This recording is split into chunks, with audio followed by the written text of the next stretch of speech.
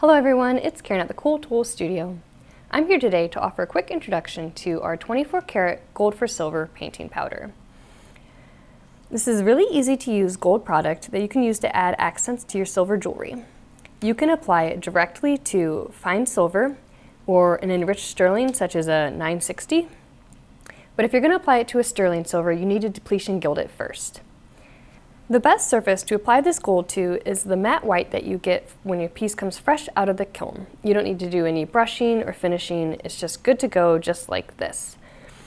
If you've already polished your piece and then you make the decision that you want to add gold, you're going to want to reheat your piece to return it to this matte white state.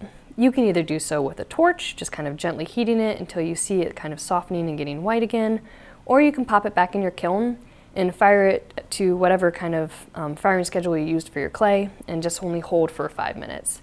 So if I'm applying it to an easy 960 piece, I would bring it back up to 1675 and just hold for 5 minutes, and then I'd get this nice matte white surface again.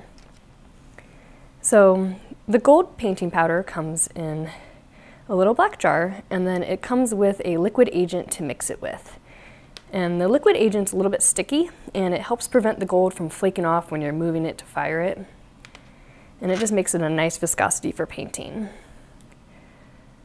So I like to take a little bit of my gold, and a little bit does go a very long way. It doesn't look like much here, but this is plenty for lots of projects. You can always scoop out more, but that'll be a good start.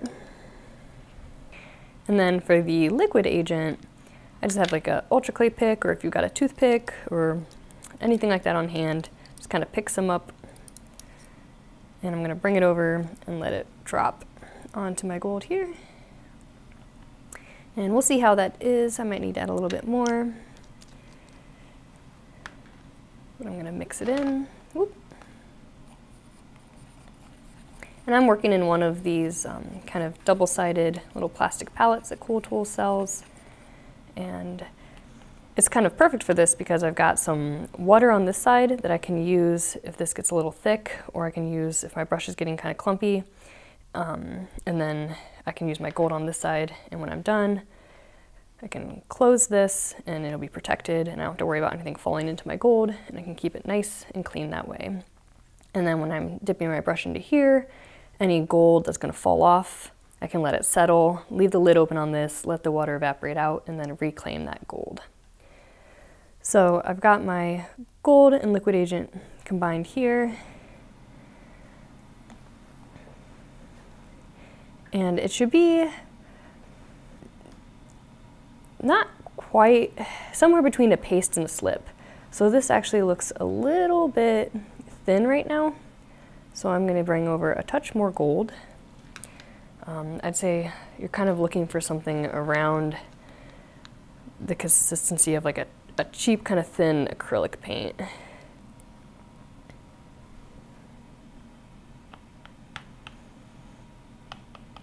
And so for something like this, when I'm done working, again, you can either let this dry and then scrape it off into your gold, or you could just swirl it around in your water, and then when the water evaporates out, again, reclaim that gold.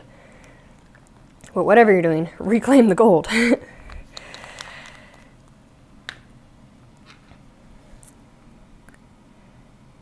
Mixing a little more dry in, and that looks pretty good. When you're painting it on, you don't want to be able to see through it. Like it shouldn't look kind of spotty and thin. You want it to be opaque. So now again, for applying the gold, I've got that nice kiln white surface. I haven't touched this face with greasy hands. You want to make sure that it's clean. And I've just got a brush here that I'm going to be painting it on.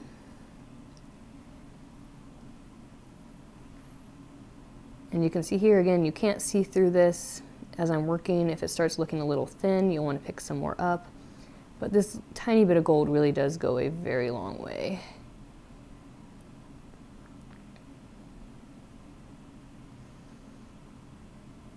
And I'm just applying it to the raised texture on this piece. It's a really easy kind of way to give yourself a guide, something to follow. but you could paint on a pattern of your own imagining.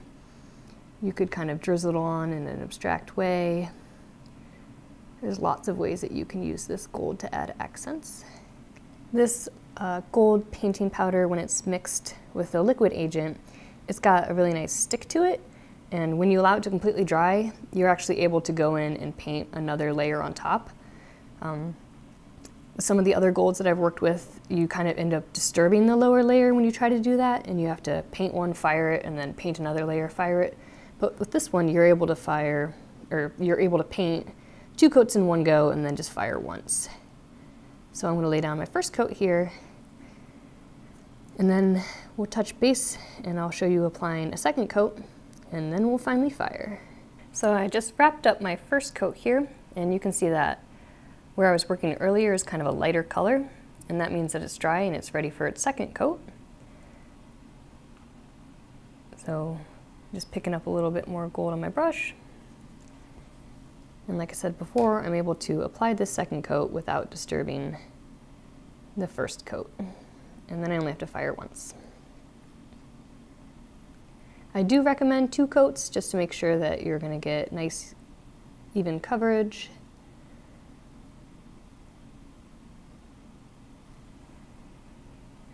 And I'm just going to keep on painting this layer, and then I'll show you what it should look like when it's completely dry and ready for firing.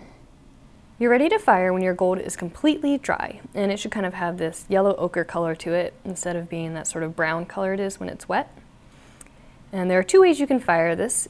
You can either fire it with a torch, which I'm going to be demonstrating today, or you can fire it in a kiln. If you're going to be kiln firing it, you fire this piece to 1470 and hold it for 10 minutes.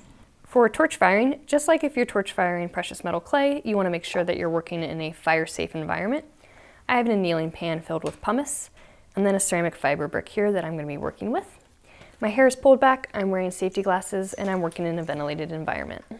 Just like when you're torch firing precious metal clay, you're going to use the color that the silver and the gold has turned as an indicator for target temperature. And you're going to be looking for the silver to be kind of glowing that peachy color, and the gold should be glowing a bright orange. So I went ahead and lowered the lights so we'll be able to see those colors a little better. Got my butane torch here. I'm going to release the lock, adjust the fuel, and start the torch. I like to gently kind of warm the area around my piece first before approaching the piece itself with the torch.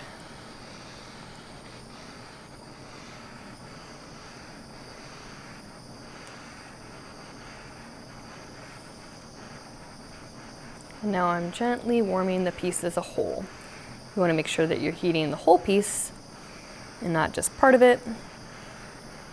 So keep your torch moving the whole time to avoid overheating a part as well. All right, so I'm sneaking closer, and you can see that my clay's, well, my metal now. My silver's starting to glow kind of that peachy color, and the gold's glowing orange. So at this point, I would start the timing of my firing. You want to fire for 1 to 2 minutes. For me, it's always kind of like, well, I could just fire at 1, but I'm always on the safe side, so I'm going to be firing for 2 minutes today.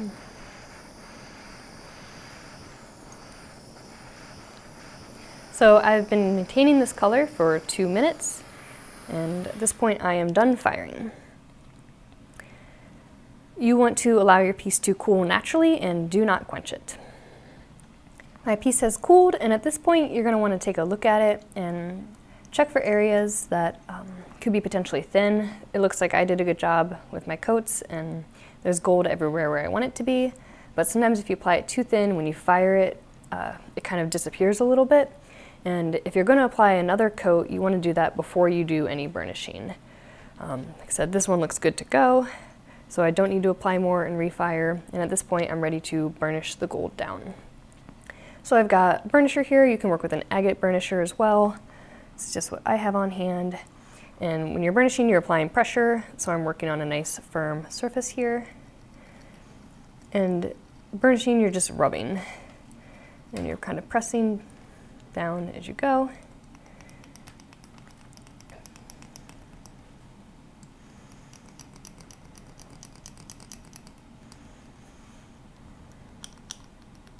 And this is kind of that final step and really getting this gold on there. And getting a nice surface as well. And once you're done with this, you can either, I kind of like the look of the kind of kiln white with the gold, but if you want to bring the whole piece up to a polish, you can either use a brass brush or you can tumble it, hand polish with polishing cloths. Any of those are excellent options for polishing up the rest of your surface after you've applied the gold. I'm just going to keep burnishing until all my gold is nice and shiny. So my gold is all burnished down, and like I said, at this point you can continue to polish it and bring the rest of it up to a shine, but I like it just how it is. This gold for silver painting powder is an excellent way to introduce some gold to your silver. It's a really rich yellow color, and it's super simple to apply and fire. I hope you feel like you can give it a go. Thanks for watching.